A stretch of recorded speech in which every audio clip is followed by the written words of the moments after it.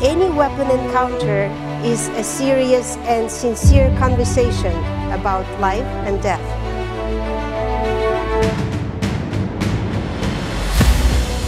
You have to realize that a weapon is an object of power. It has a strong influence on the psyche of anyone who comes in contact with it. This influence is rooted in history and in the development of human civilization. When you train with a weapon, you should train to be in charge yourself.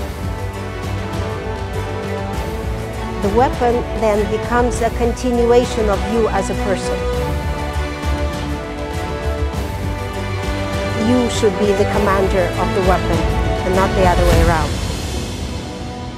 It's up to you what to do. That is already yours.